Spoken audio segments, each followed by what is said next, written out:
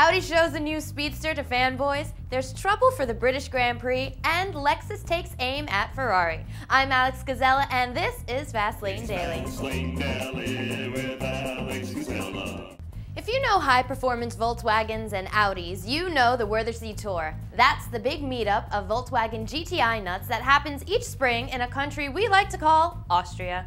Last year, VW shocked the world when it rolled out a GTI show car powered by a 650 horsepower W12.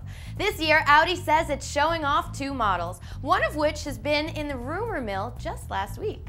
That's a close-to-production version of the Audi TT Clubsport Quattro concept it revealed at last year's event. Earlier this week, the UK's Car magazine reported the TT Clubsport would be offered as a limited production model, but only in the Middle East.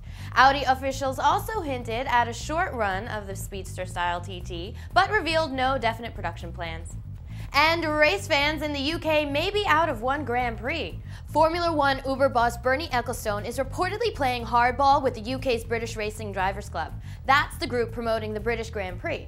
According to the Daily Telegraph, Ecclestone remitted a $22 million a year fee and demanded the circuit make costly repairs to its paddock and pit areas.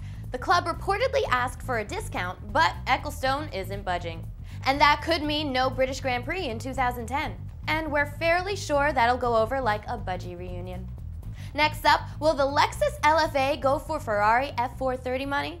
That's in the internet rumor mill after this.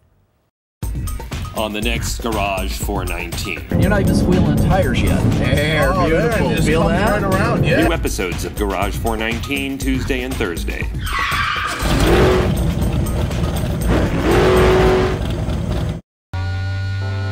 Love Fast Lane Daily? Love your TV? Well, now you can get your FLD fix on TiVo, so it can be fast and fresh whenever you want it.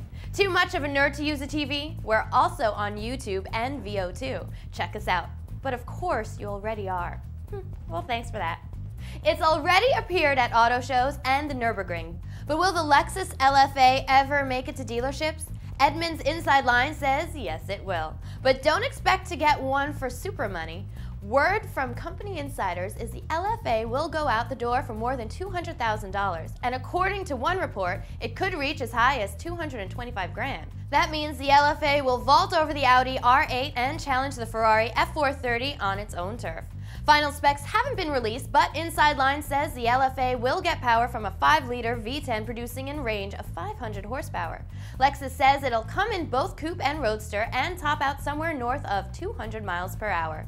If you're in Germany, you can see the Lexus LFA in action as it competes in the 24-hour Nürburgring endurance race in the Old Country this weekend. Well, that wraps up Fast Lane Daily for today. I'm Alex Gizela, and we'll see you next time.